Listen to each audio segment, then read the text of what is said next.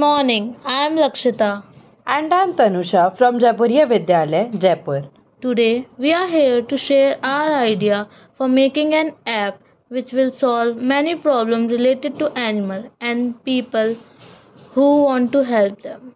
At first, we will talk about those animals who are suffering from any disease or injury and want help, but we are helpless because we don't know the location of nearby veterinary hospitals.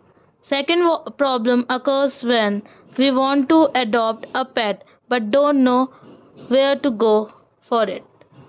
The third problem occurs when we need food or any accessories for our pet, but we don't know the location of nearby pet stores. For these problems, we have an idea to make an app as a solution.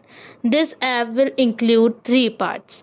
The first part will include all contact numbers and address of helping center nearby us. The second part will include all the contact number and address of adoption centers nearby us.